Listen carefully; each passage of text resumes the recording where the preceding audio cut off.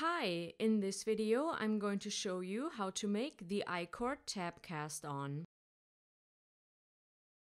This cast-on can be used when you knit something with an I-cord edge.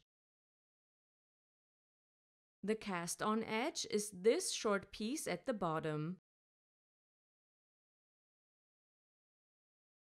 As you can see, I have I-cord edges on both sides and the cast-on connects both I-cords so that we get a corner.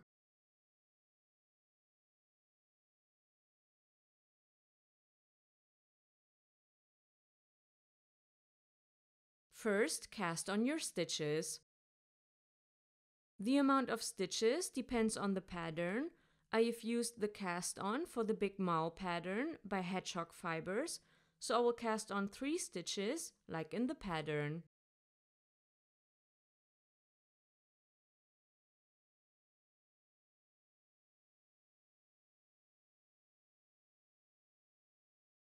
Before you continue, pull on the last stitch of the cast-on edge to make the stitch bigger.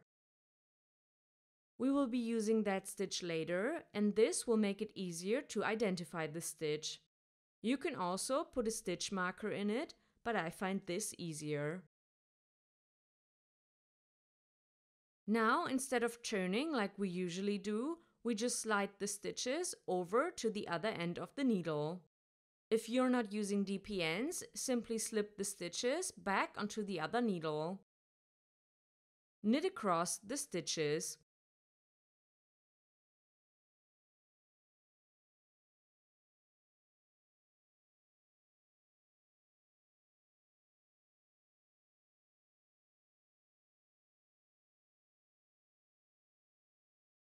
This is one I-cord row.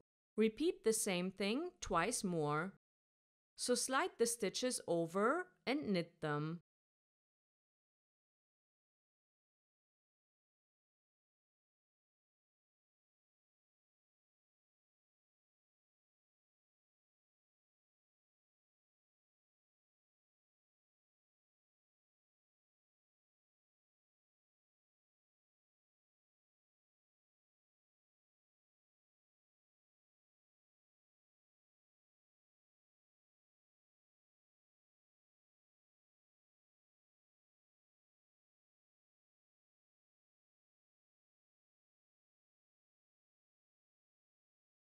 After the last row, turn the work 90 degrees so that the left side is up.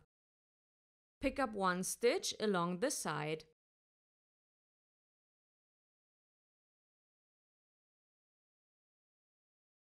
Insert the needle under both strands of the stitch that is next to your current stitch and pull the yarn through.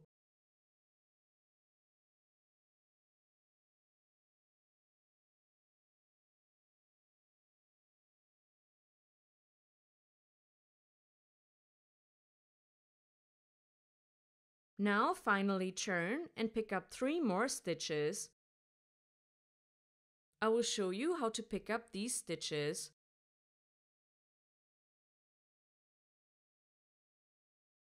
Remember how we loosened the last stitch of our cast-on edge?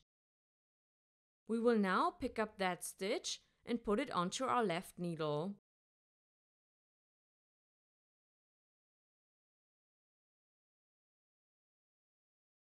Then knit the stitch. This is the first stitch.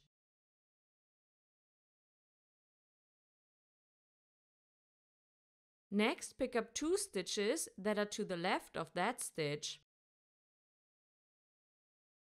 So put the strand onto your left needle and knit it.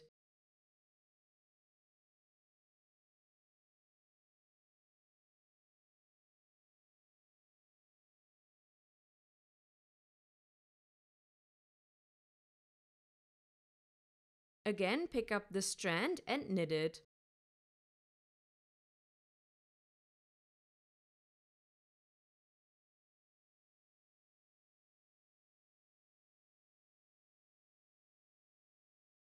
To finish the row, knit 1 stitch and then, since we are working I-cord edges, slip the last 3 stitches with the yarn in front.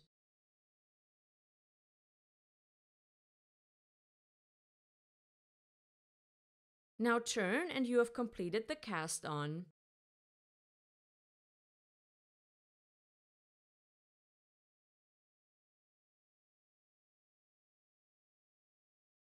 In the big mal pattern, the next rows would be knit 3, KFB, knit to the last 3 stitches and slip 3 with the yarn in front.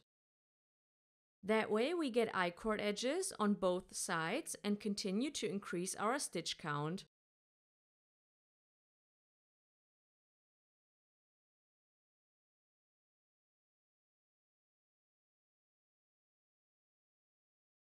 All of the numbers in this tutorial depend on the pattern that you are using, but the technique stays the same.